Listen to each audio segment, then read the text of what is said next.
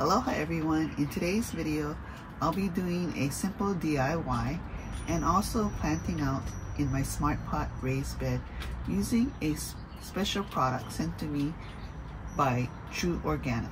This is not a sponsored video, but come along and see how I apply their product to our garden.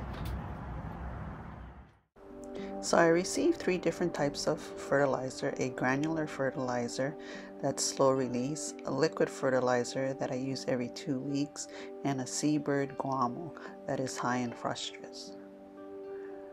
So here I'm making a container, a 1-gallon container, and I'm making some holes on the top because I will be using this with the liquid fertilizer. So I'm going to be making a batch of the liquid fertilizer. So the direction says 2 ounces to 1 gallon of water. So this container that I have is exactly 1 gallon. So I filled it up with water. You shake the fertilizer container very well, and then I measured it for 2 ounces.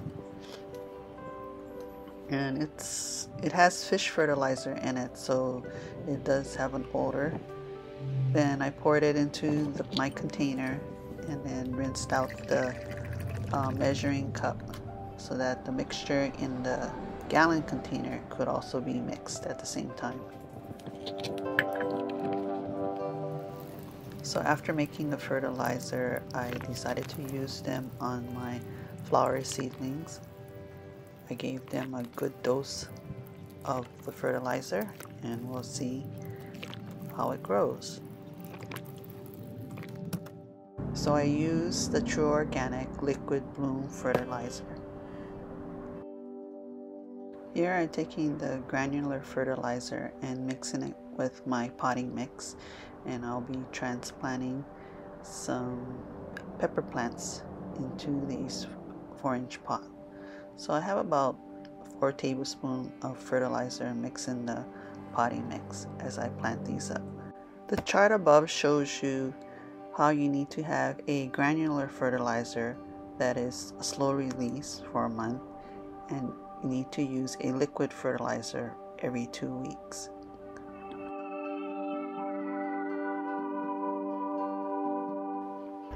So if you want to grow in small spaces, here I have a Smart Pot junior bed, and I'm placing out my plants to see where each one will go. Then I'm going to be using the granular fertilizer and placing them into the hole and covering my plants and placing a little bit more on the top. So this first plant is a cucumber. It's a vining plant, so it'll go up on the back trellis. And then I have a tomato. I'm not sure what variety it is because I lost the tag for this indeterminate tomato.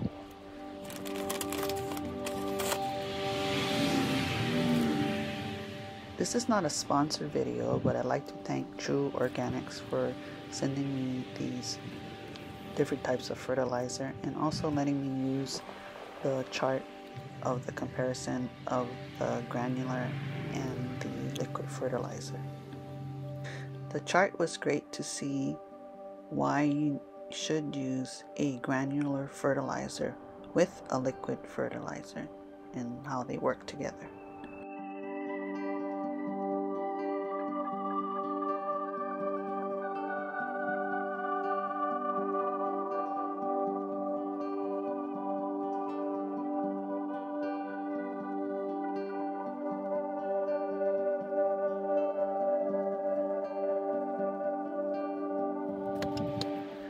Here I'm planting out 2 more tomatoes. These tomatoes are determinate tomatoes.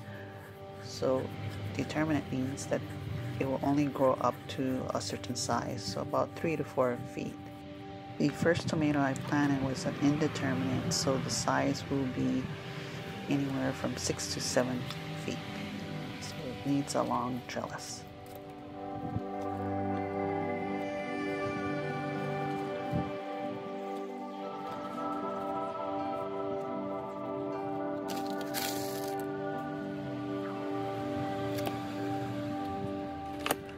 make use of my smart pot space, I'm planting in between these two tomatoes a heat tolerant lettuce. So hopefully the two tomatoes will give it a little bit shade, but it still can grow out in the direct sun. And this next plant is my wonder peppers. It looks a little sad, but I'm hoping it'll recover because I did some pruning on it because there was a lot of white flies.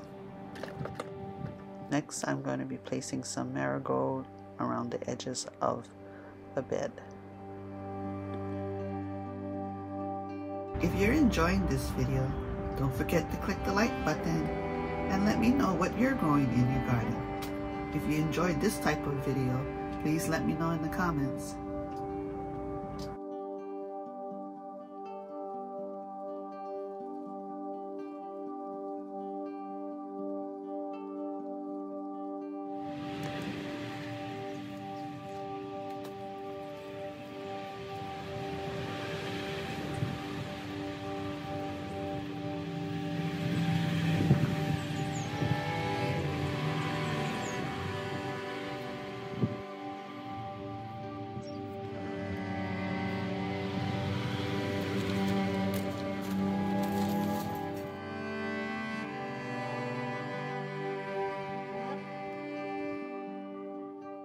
So if you would like to grow your own food and start a garden, start small.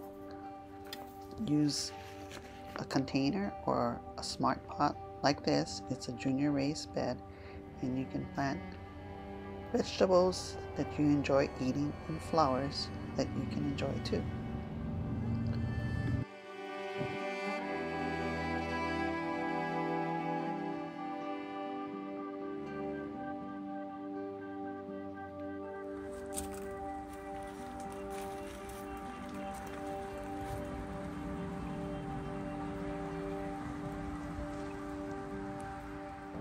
Here I'm adding the liquid fertilizer to the plants I just completed, and after about a week and a half the plants took well to the transplanting and enjoying the fertilizer. And here are the seedlings. They sure have grown. Mahalo for watching. This is not a sponsored video, but thank you to True Organic for sending me some of your products to help with growing in my garden. I will be doing future updates. See you in my next video.